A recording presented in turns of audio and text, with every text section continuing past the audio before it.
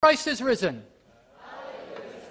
We've been singing hallelujahs all morning. It's Easter Sunday at Eastminster United Church in Belleville, Ontario. We've heard the Easter story read for us again. We've also shared a psalm, and in that psalm there is one verse in particular that I'm going to encourage you to think about, to reflect with me on these words of Scripture. The psalmist wrote, "What shall I render to the Lord for all the blessings I have received?" What shall I render to the Lord for all the blessings I have received? Let's pray together.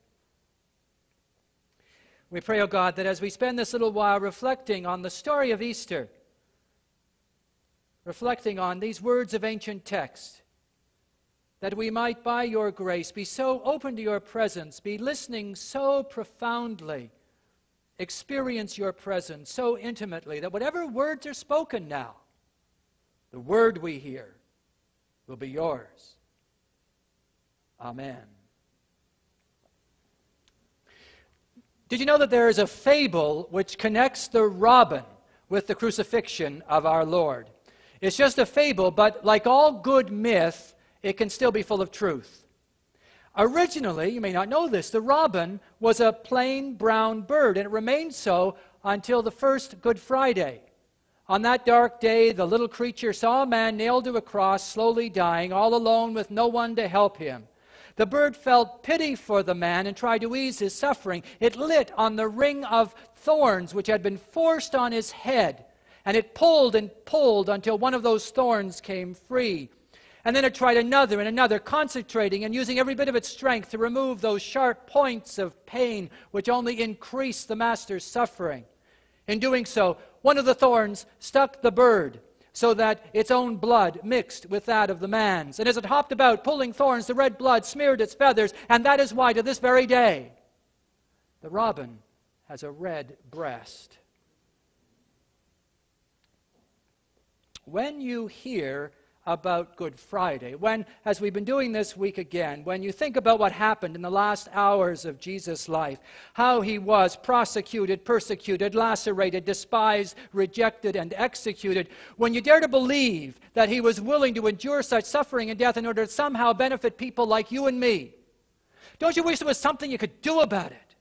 Kind of like that little bird. Don't you wish that there was something you could do about it? None of us can change what happened. We're not going to rewrite history. But don't you wish there was some meaningful way that you could acknowledge that extraordinary gift? Don't you find yourself praying like the psalmist, or at least wanting to pray, "How can I repay you, God? How can I repay you?" In his book, Make a Difference, Responding to God's Call to Love the World, Melvin Cheatham describes how he was offered just such a gift by somebody else. When Cheatham worked as a medical missionary during the war in Bosnia, he was assisted by a local surgeon, a Dr. Josip Jurisic. One of their patients, a soldier of the Bosnian Muslim army, had been shot through the neck. When Cheatham operated to remove the bullet, he discovered that it had severed the spinal column so that the man would be totally paralyzed. Cheatham left the tube in his airway, connected him to a ventilator to assist with his breathing. Since the hospital's electricity was intermittent at best, the ventilator was connected to a diesel generator. When Cheatham arrived the next morning to check on his patient, Dr. Jurisic took him aside and said, "During the night, the diesel fuel ran out, the generator quit working, the ventilator stopped. The man couldn't breathe on his own, he died." Now, Cheatham was frustrated, naturally frustrated by the circumstances, but he really wasn't surprised that such a fragile patient would die. What Jurisic said next did surprise, even shock him. Jurisic said, "Professor, because it was you who operated on the soldier and he died, I fear his people will come for you and they'll kill you. Therefore, I've changed the medical record. I've erased your name as the surgeon, and I've written my name in place of yours." The sudden dryness of his throat and lump which formed there prevented Cheatham from speaking for a few moments. When he could, he said, "But surely, friend, that means they'll come for you. That means they'll kill you." Dr. Jurisic quietly replied, "You can leave this place of war, I cannot. I am prepared to die in your place if I must, in order that you can live. I know that some folks hear the Good Friday story and they treat it like a puzzle to be solved or a mystery to be questioned. They want to analyze the historic record and argue the theological implications. If, however, you choose instead to simply believe that the death of Jesus somehow saves us from the consequences of our own shortcomings and mistakes, then you have got to know how Melvin Cheatham felt that day in Bosnia. And don't you want to pray? How can I repay you, God? The short answer is, you can't. I can't. We can't. There are some debts which simply cannot be repaid. Cheatham could never repay Dr. Jurassic's willingness to die in his place, any more than an organ transplant recipient can repay the life-giving generosity of the donor. Ask Helene Campbell and her family what they could ever do to repay the person who donated the lungs which she received on Friday. Or how can we adequately repay our parents? During the first 3 years of my life, now I don't remember the details, but I was told about them often enough, my appendix ruptured, I pulled a pot of boiling water on top of myself, my arm was squashed in the wringer of an old washing machine up to the shoulder, and I contracted polio. How could I even begin to repay my parents for the worrying anguish they suffered or the tireless caring they gave me? Betty and I thank God that our own children were not nearly so hard on us, although each of them has caused a few sleepless nights. And have you seen, of course some of our folks here know, the statistics on how much it costs to raise a child. Parents agree, however, that whatever price we pay for loving our children is a debt for which repayment is neither expected nor is it even possible. Besides, our children pay enough when they have children of their own. Even before that extraordinary gift of God, which was the suffering and death of Jesus Christ, the psalmist was overwhelmed with a sense of unpayable indebtedness. He wrote, "What shall I render to the Lord? How can I repay you, God?" On this Easter Sunday, with the story of resurrection, the promise of redemption ringing in our ears, though the debt may be unpayable, surely there is something that we can render to the Lord for all the blessings we have received. Well, for one thing, we can accept them. We can accept the blessings we've been given. I read that a few years ago, NASA engineers built a cannon that fired dead chickens at the windshields of airplanes to test their strength for withstanding collisions with birds in the air. British engineers needed to test the windscreens of a new generation of high-speed trains, so they asked to borrow that cannon. Arrangements were made, tests were organized, but the British scientists were disappointed, even shocked, when the first dead chicken went right through the fortified windshield. They tried again and again with the same result. And knowing that the windshields tested by NASA had survived the testing, they contacted the Americans to check if maybe they were doing something wrong. Maybe they were using the cannon incorrectly. After comparing notes, the NASA engineers sent this one-line memo: "Thaw the chicken."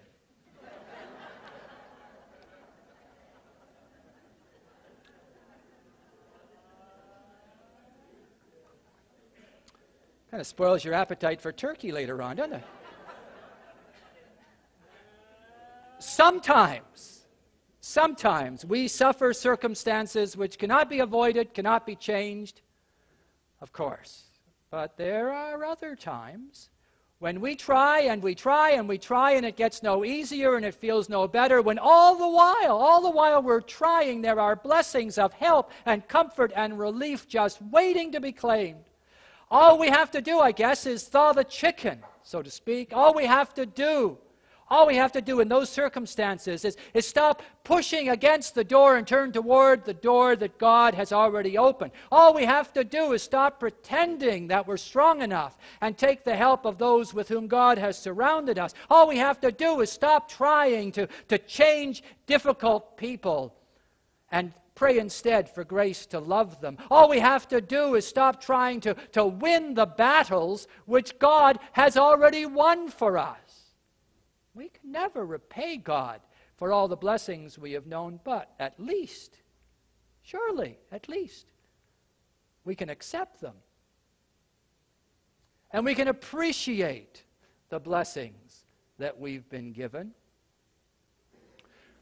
Probably the most memorable thing that happened in the infamous summer of '69 was the first manned landing on the moon. And one of the many memorable aspects of that achievement was the response of one of the astronauts. This is kind of written into our lore of the modern era. Neil Armstrong and Buzz Aldrin had been chosen to ride the lunar module to the moon's surface. Aldrin decided that when they safely landed, he was going to celebrate the sacrament of the Lord's Supper, the same act of worship which we shared here last Sunday and again on Maundy Thursday. Here's part of Aldrin's recollection of what happened on that incredible day. He writes, "We awoke at 10:40 Houston time in the morning. Neil and I separated from Mike Collins in the command module. Our powered descent was right on schedule. With only seconds worth of fuel left, we touched down at 3:30 p.m. Now is the moment for communion, so I unstowed the elements in their flight packets. I put them and the scripture reading on the little table in front of the abort guidance system computer. Then I called back to Houston.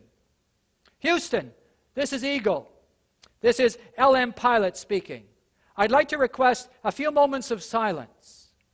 I would like to invite each person listening in, wherever and whoever he may be, to contemplate for a few moments the events of the past few hours and to give thanks in his own individual way."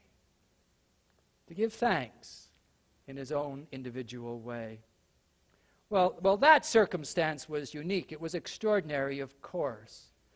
But it's really commonplace for all of us to associate gratitude with moments of high accomplishment. Gratitude comes easily when our circumstances reflect the joy of an Easter morning. But what about those times? You know what times I'm talking about. What about those times when we feel stuck in Friday? For instance, it's easy to thank God for the safe birth of a healthy infant. But thanks may not come quite so easily a few months later when we're up to our elbows in the stench of a dirty diaper.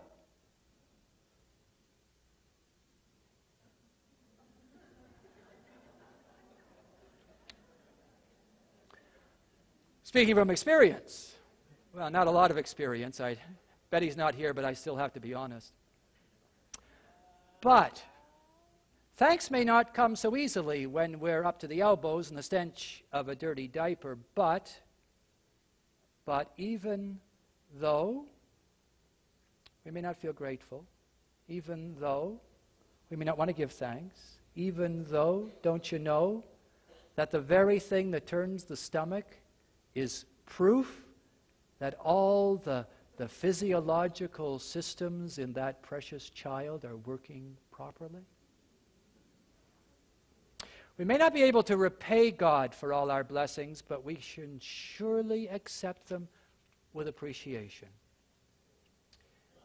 And at least one other thing we can do, we can amplify those blessings, the blessings we've been given. Think about it. This is the discipleship part. This is when we acknowledge that it's not enough for us to simply receive, to simply accept, even to be grateful, but we're supposed to do something. None of our blessings was intended to end with us. Every gift, every talent, every opportunity is given with purpose. And that purpose is found in how we use our blessings, how we give and share them for the benefit of others. We cannot repay God for the blessings we've been given, but we can amplify them. As the Apostle John wrote in one of his letters, if God loves us this much, we are bound to love one another. One of my blessings was to have been at Emmanuel College in Toronto during the time when the Reverend Dr. Earl Lautenschlager was principal. Now, he wasn't a particularly effective administrator, but he was an extraordinary combination of pastor and teacher. He was also an in-your-face communicator who enjoyed making outlandish statements and enjoyed even more the results. For example, I attended one year the banquet for the graduating class of theological students, most of whom would soon be ordained. Lautenschlager announced to that gathering that many of today's ministers remind me of a poodle. And he went on to describe a poodle that belonged to a former parishioner, a poodle that was precious to that former parishioner, so precious she adored the animal and lavished it with every kind of canine indulgence, including a very expensive collar studded with precious stones. And then he said, one day that woman went with her family to the African lion safari, west of Toronto. And you may know that the animals roam free while visitors travel through their domain with the car. Despite warnings to keep the windows closed, the heat of the day persuaded one of the family to roll down his window just enough to allow that poodle to jump out. And before anyone could react, a lion snapped awake and gobbled it up. Lautenschlager said, and enjoyed saying, that the only part of that creature that survived was its collar, which reappeared a few days later. He said, just like so many ministers in this day and age, when they find themselves in the real world, the only thing that's good for anything, the only thing that survives, is the collar.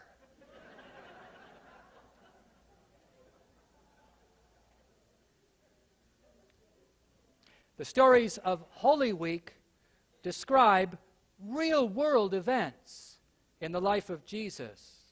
Events that led to a cross at a place called Golgotha. But we're here today to celebrate that they didn't end there. Christ is risen. Hallelujah.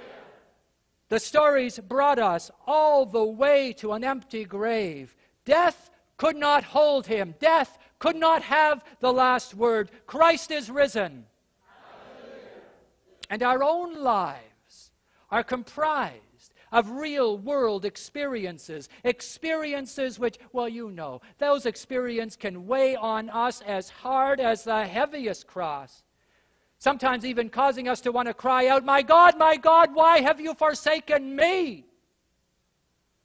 But by the grace of God, and that's what we're celebrating today, by the grace of God, there is more to us than the collars. There is more to us than our circumstances. There is more to us than our difficulties. There is more to us even than our convictions, because by the grace of God, in this real world, we are an Easter people who have been to the grave and found it empty. And that empty grave is the ultimate proof of our blessedness, that by the grace of God, our own stories need not end with our disappointments. They need not end with our defeats. They need not end with our mistakes. They need not end with despair. They need not end even with death in any of its disguises. And our blessedness need not end with us. Should not end with us. Must not end with us.